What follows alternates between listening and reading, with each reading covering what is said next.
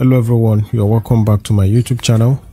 My name is Nii, and in this video I'm going to be showing you how to add the uLesson app on your PC as an app or as a shortcut. Now the first thing you'd want to do is to come to your browser and type app.uLesson.com and click on enter.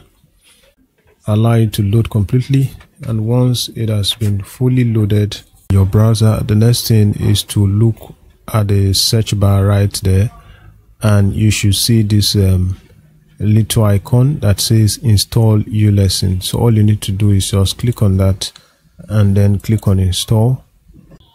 You should see a prompt asking you to pin the uLesson app to your taskbar. So just go ahead and say yes, and that way you can see that the uLesson app has been added to your taskbar as an app. If you go right here, you can also search for that.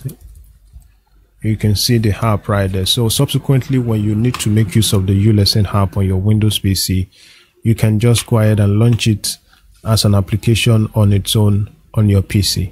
So that's how to install the uLesson app on your Windows PC.